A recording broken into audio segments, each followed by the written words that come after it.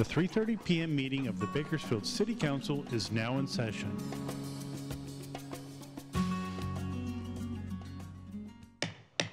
Good afternoon. It's my pleasure to call to order the 3:30 regular City Council meeting of October 20th, 2021. Madam Clerk, please call the roll. Mayor Go. Here. Councilmember Arias. Here. Councilmember Gonzalez. Here. Councilmember Weir. Here. Councilmember Smith. I am here. Councilmember Freeman. Here. Councilmember Gray. Councilmember Parlier. Thank you. If you're here to make a public statement, please fill out a public speaker card and give it to the city clerk. All statements are given a 3-minute time limit, 15 minutes per topic.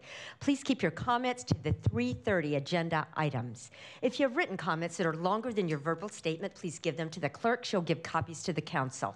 We're very interested and concerned with your issues. However, due to the public notice requirement of the Brown Act, council can't take action when an item isn't on the agenda. Council can, however, refer your matter to committee or request that staff contact you. Please avoid any behavior that disrupts the meeting, such as repetitive statements, going off topic, shouting, surpassing the 3-minute time limit. Madam Clerk, do we have any public speakers? Mayor Go, we have not received any speaker cards. Thank you. Next item, please. Under reports, item 3A, update to the TRIP program. Thank you. Mr. Clegg. Thank you, Mayor and Council. We have several representatives from our Thomas Roads Improvement Project program. Looks like Stu Pattison will kick us off, and then Luis Topete and others will fill in on this update. Thank you. Welcome. Thank you. Good afternoon, Mayor Go, members of the City Council, Stuart Pattison, Acting Public Works Director. I have with me today Luis Topete, one of our project engineers, project managers for the TRIP program. I also have Ravi Pudapedi, the other project manager for the TRIP program, as well as Greg Garab, who is our program manager representing Parsons for the TRIP program. And Luis is going to give you guys an update on the TRIP program. Thank you, Stu. Good afternoon. Luis Topete with the TRIP program. So it's been a long while since we did an update for our TRIP program, so thank you for the opportunity. Let me start real quick with a little bit of the history. As you know, the TRIP program started back in 2006 when former Congressman William Thomas brought over $700 million to the region, 630 of them allocated to the city of Bakersfield for improvements on our network for transportation, our freeways. Since then, our program has grown to over $1.4 billion to date. These are some of the projects that we have completed in 15 years. We're very proud of the progress that we have had. And as you can see, we have over $600 million in construction dollars. This is only construction. So you can see how our project and our program had grown all the way to $1.4 billion. This figure does not include right-of-way acquisitions, design, utility relocations, and so forth. So this year, 2021, was a really good year for us. We were able to complete a few projects. Real quick, I'm just going to go through them. Centennial Corridor Phase 1, the Kern River Bridge. We completed this project, basically included a couple of bridges. And this project was in preparation for the big Centennial project, the connector from Westside Parkway all the way to 99 and 58 interchange. The Stockdale Highway Enos Lane roundabout also completed this year, not too long ago. I personally had been out there a couple of two, three times last month, and I have not been there in peak hour, but my understanding is that it's working very well, a lot better than what we had before our four-way intersection. The 24th Street Improvement Project also completed not too long ago. I'm sure that all of us have driven 24th Street. In my opinion, is great, great project. We only need Caltrans to finalize the last section, which is their project from Oak to 99. Seems like the last couple of weeks they made some improvements, but they still need to complete their project so that we have a nice flow of traffic in the corridor. The Bell Terrace operational improvement also completed this year. We basically demolished the old bridge on Bell Terrace and built a brand new bridge. Some of the reasons for doing that was a substandard vertical clearance over 99. And the other one, and most important, is that we needed additional room to build auxiliary lanes. In this photo, you can see those auxiliary lanes already built or in construction on both ends of the bridge. So we needed a longer bridge than what it was there. So this project also in preparation for the Centennial project. So right now we have 3 projects under construction. Even though Rosedale Highway widening is not quite in construction, we had bid opening and we identified Granite Construction as the lowest bidder. So next month we're going to bring an item in agenda for your consideration and approval to award this contract. Bakersfield Freeway Connector, which is phase 3 of Centennial, and also the main line, phase 4 for Centennial. They're both under construction right now, and percentage completed. You can see there 70 and 51%. So with that, we have another $200 million in construction dollars through these projects. So Rosedale Highway, real quick, is basically a continuation of our first segment that we did a couple of years ago when we widened Rosedale. So now we're continuing another half a mile from Callaway to Verdugo. We are adding lanes, so we're bringing Rosedale from 4 to 6 lanes. We had, like I mentioned before, we had a bid opening in September. We'll award the contract in November so that we're ready to construct January of 2022. A little bit of also history on Centennial Corridor. This is the largest trade program project. Our environmental clearance took 8 years to complete. We had to acquire over 200 residential properties and about 30 commercial properties. The cost of the right-of-way acquisitions was around $140 million. This project was divided in the 4 phases that I talked about. 2 main reasons for doing that. One, to move phase 1 forward. We had at the time enough federal funding still from our earmarks that were awarded to the city back in 2005. So we had enough funding to move phase 1 forward. And the other reason, and probably the most important reason, was to seek for additional funding for the other 3 phases. We were able to come up with 3 phases, which at the same time were standalone projects that had independent utility, and so that we could apply for funding. So in 2017, it was a great year for us as far as additional funding for our program. We obtained $172 million. This is in addition to what we had in 2006.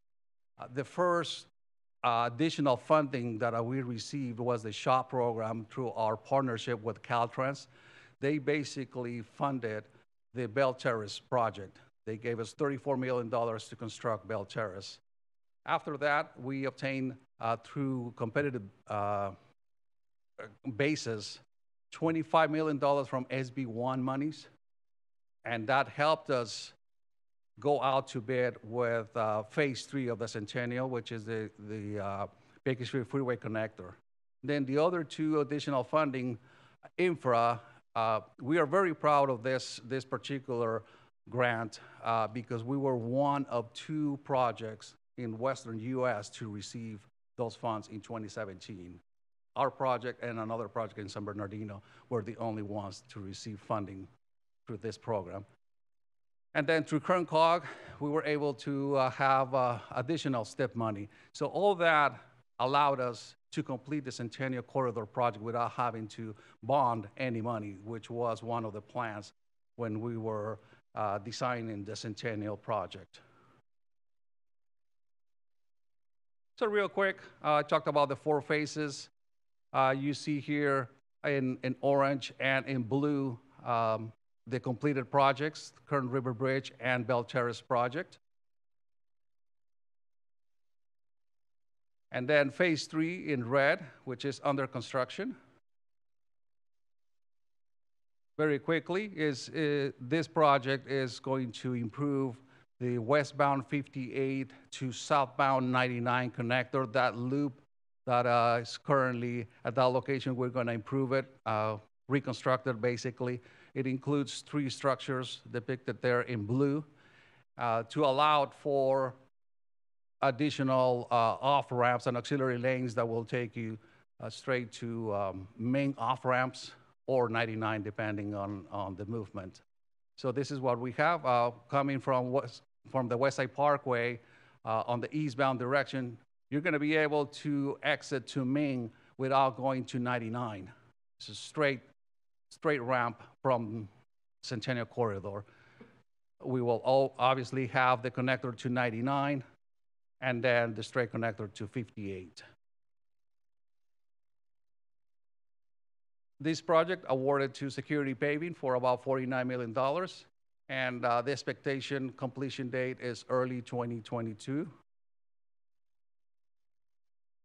And here are some of the photos of our current project. As you can see on the left, that was the existing loop connector. We were working on a tunnel under 58. And then on the right, on the background, you can see that loop connector already built, is shown there in white. And that is because we reconstructed that loop ramp with concrete, reinforced concrete, rather than asphalt.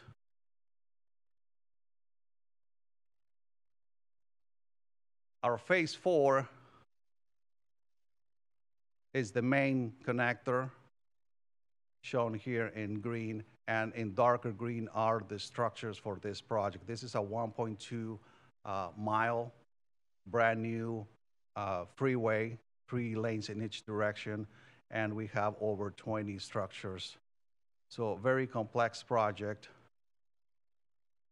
Awarded to Security Paving for $147 million, and the expectation for completion is early 23, so they are about one year apart. And here we have some photos of our current project. The contractor has basically been working on the structures, so you have there different bridges that they are either under construction or they already built, which is the normal way of tackling these projects. They do the structures first, and probably just in the last month, they already paved a lot of the main line also. They will have to come back and place concrete on top of the asphalt for the specifications. This is my favorite part of the PowerPoint because it really illustrates what we're building, and you have an opportunity to see what it's going to look like through this rendering. So we're looking northbound on 99, and you see the 58 connector, Weibel to the right, and this is what it's going to look like once we're done with our project. You can see that big flyover from 99 northbound connecting to westbound 58, and then all the ramps on the left that I talked about to connect to Ming are there.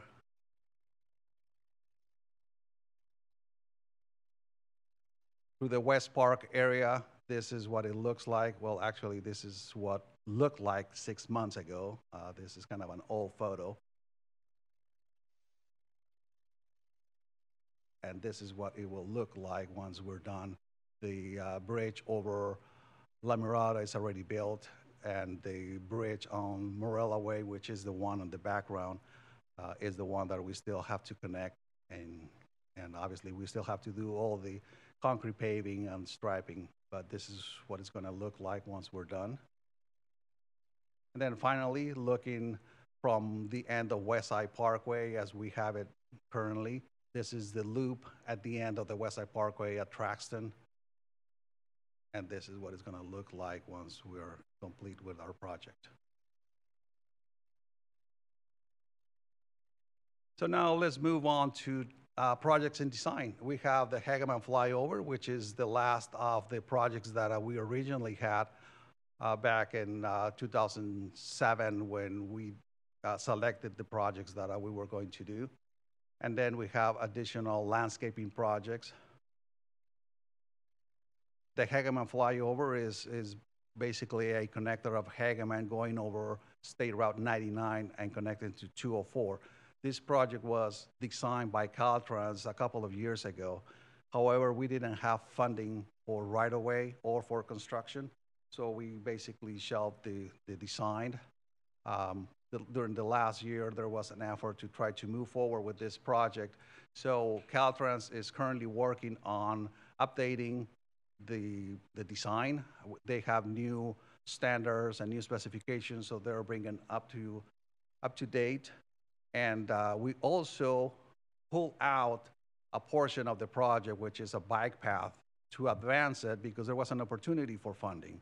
So we were able to secure some funding to construct or help construct this project. So the design for the bike path is almost done, and there's only one property that needs to be acquired for this property, and my understanding is that we have reached an agreement. So very soon we will have everything so that in January or maybe even earlier, we can apply for our E76, which is our authorization to use the federal funding to go into construction. The main line, we also are starting the efforts of obtaining the right-of-way. We have funding for the right-of-way, and we have partial funding for construction through KernCog. There's an opportunity to get some money for construction. Still not official until they vote for it, but we're looking for opportunities, just like we did with the other projects.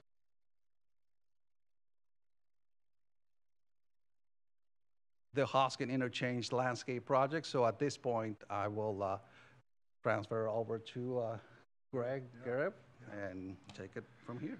So Greg Gareb, I think I'm an adopted son by now with all the TRIP programs being completed, but I was a PM for Hosking at the time when we built it. Landscape was left out for obvious reasons because of the water shortages, but I'm happy to see that we're back here to do a facelift. And so with that, we put together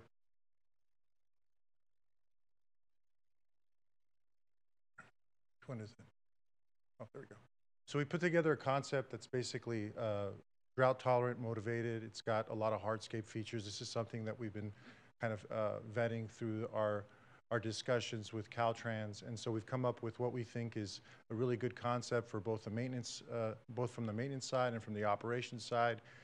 Caltrans is very pleased with this. It's got a couple species, one being the blue agave that we think is a nice look for the area, and also what was our trees? Palo Verdes that we're considering as part of an accent to some of the roadway.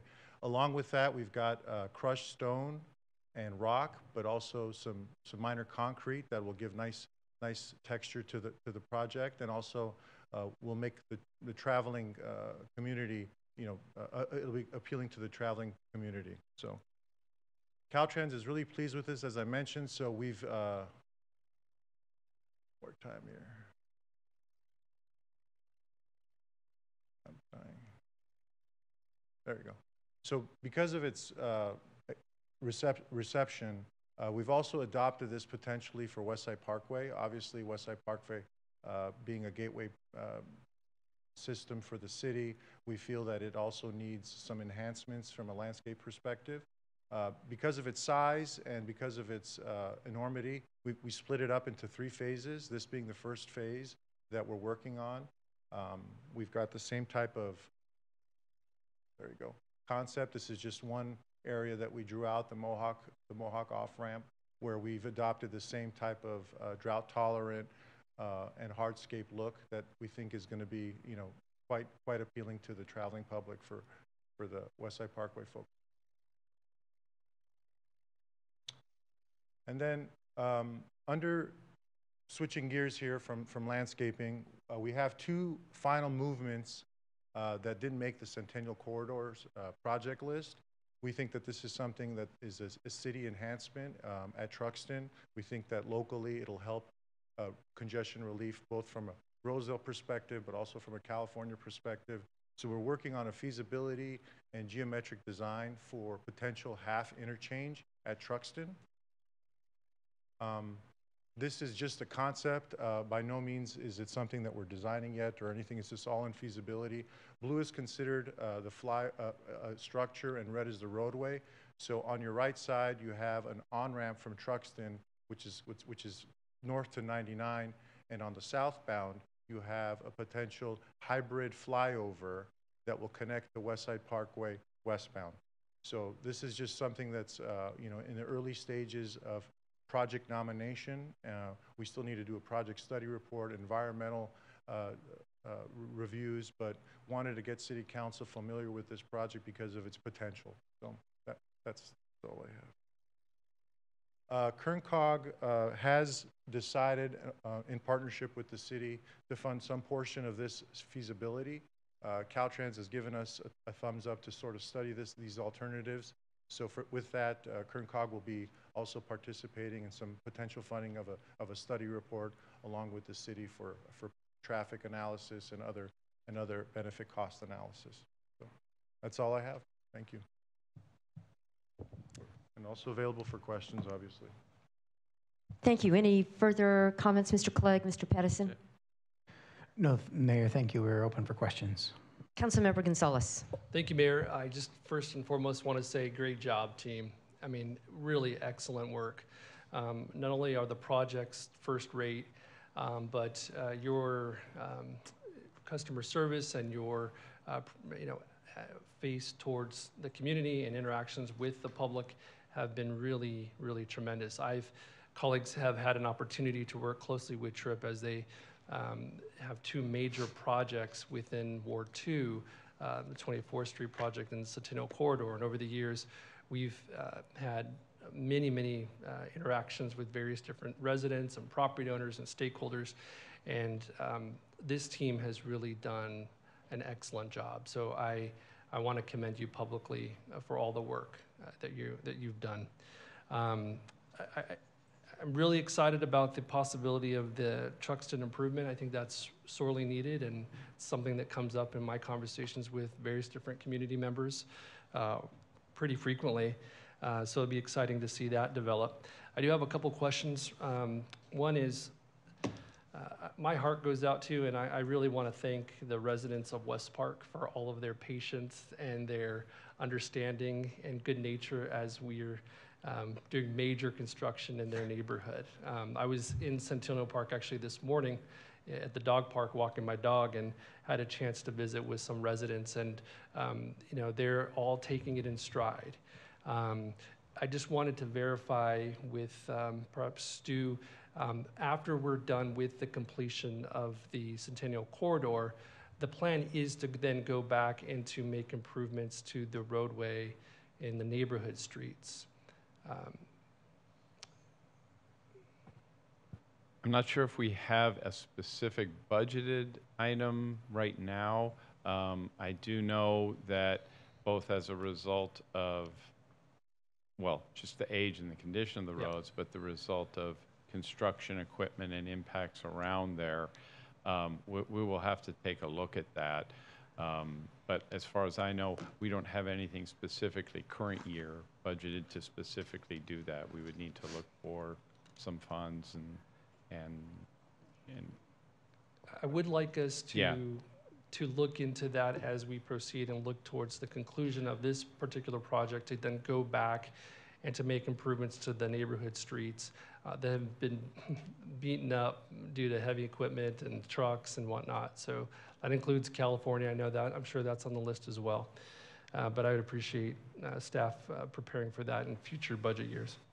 The other question is with regard to 24th Street, which I think looks great, and we've received many compliments on the landscaping. There was a concern related to some of the landscaping and some of the trees didn't make it. And so I understand that is a contractor's responsibility and that they're going to be replacing that. Can we just get, for the public's knowledge, some validation on that? Yes, council member, and through the mayor, you are correct. We did see early in the summer some plantings that were struggling. We had some initial responses there. Given our climate, it is typical to see some plantings not quite make it, and so it's actually something that's been discussed at length, and the contractor has actually met with staff on site. We've discussed a plan to replant all of those plantings. We were waiting for cooler weather, so we're getting in the time frame that we can do that at this point. But would just note that we did pick drought-tolerant pallets. We put irrigation in. Just again with our climate, we saw some losses, but those will be replaced by the contractor. Okay, great. And then finally, there. I think it's within Caltrans' purview, and it's actually their project, but just further west of the 24th Street Improvement Project, there's some improvements underneath the 99 bridge, crossing Buck Owens. I think it's shared by my ward and Councilmember or Vice Mayor Weir's ward, but there has been what seems to be a delay in the project. Can you just kind of give us an update there and when we can expect that project to be concluded? Because I will tell you, there have been a number of business owners who have been concerned about the length of that project. Yeah, actually what Caltrans did was they, even though that's a part of the planned 24th Street overall improvements, Caltrans took that project and they have actually included it in the work on the freeway at 99, right above it, if you've seen that as well. And so those improvements aren't necessarily on the critical path of the overall project. We have been in meetings. We actually started some regular biweekly meetings with Caltrans staff, and that's one of the projects that we discuss regularly with them.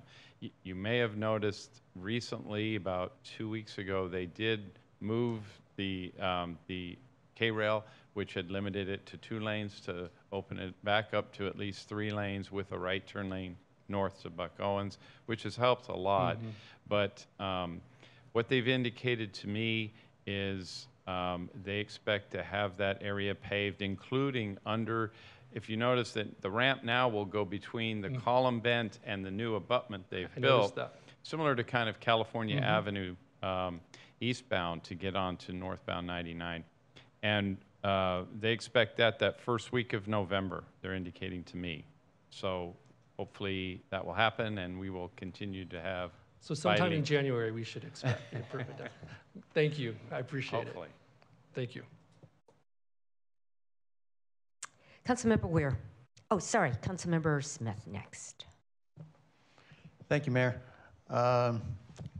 Great project, and I appreciate all the work for a lot of years, and it really has improved the community. And the existing improvements, you know, the West Side Parkway coming downtown, I think has helped the economy of downtown and definitely helps the West Side. And I always like to reinforce that, you know, because of the great work that staff did and working in partnerships, we do have no borrowing, that we had expected to borrow over $200 million, and that's a wonderful thing for the city.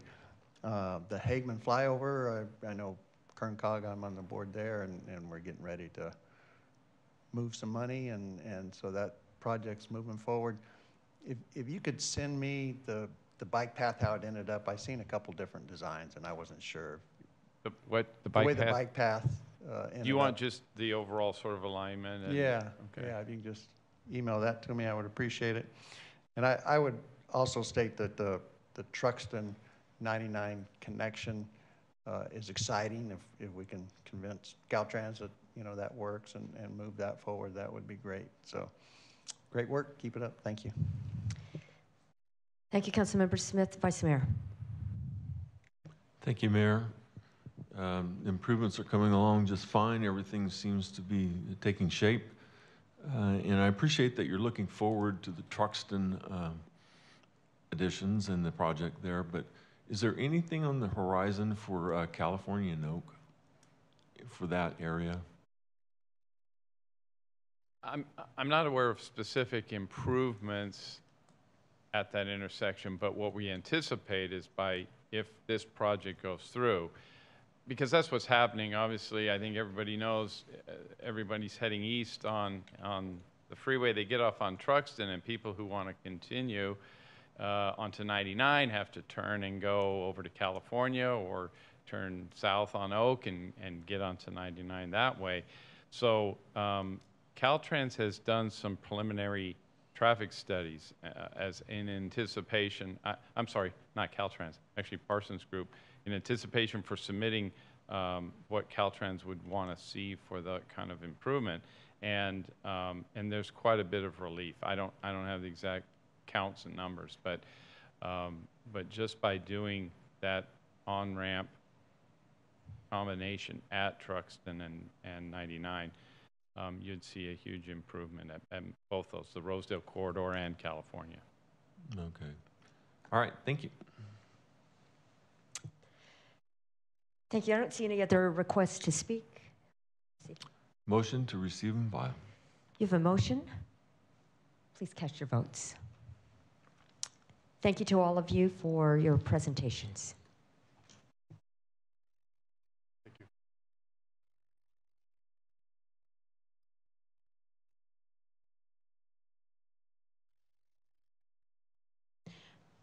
Motion is approved with council members Gray and Parlier absent. Thank you. Madam Clerk, next item, please. Closed session item 4A, conference with labor negotiator pursuant to Government Code Section 54957.6. Motion to move to adjourn to closed session. We're adjourned to closed session. Do we have some students here? Students back there? Where are you from? Oh, okay, very good. Typically, this meeting runs very short, and it typically doesn't qualify for your class assignment. We'll be back at 5:15 for a much longer meeting, but welcome. I'm glad to see you here.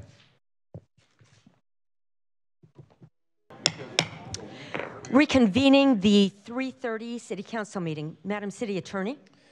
Thank you, Mayor. One item in closed session tonight, item 4A, and staff was given direction by a unanimous vote. Thank you. Thank you. And with that, we stand adjourned at 5:37.